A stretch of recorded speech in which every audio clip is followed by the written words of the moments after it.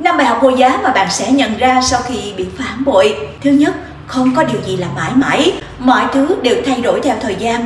Từ con người đến cách sống và cả tình yêu, phải học cách chấp nhận những đổi thay, bạn mới có thể vượt qua được sóng gió của cuộc đời. Thứ hai, đừng đặt hết kỳ vọng vào một mối quan hệ mà bỏ qua tất cả các mối quan hệ khác. Ngoài người yêu hay là chồng, bạn còn có con cái, bố mẹ và bạn bè. Họ cũng rất yêu thương bạn và cần được bạn quan tâm. Đừng vì một người đàn ông không xứng đáng mà vô tình làm tổn thương những người đó nhé. Thứ ba, người giúp bạn chỉ có thể là chính mình. Những lời khuyên của mọi người xung quanh cũng chỉ có ý nghĩa tham khảo mà thôi, vì họ không phải là bạn, không thể hiểu được vấn đề sâu sắc bằng bạn.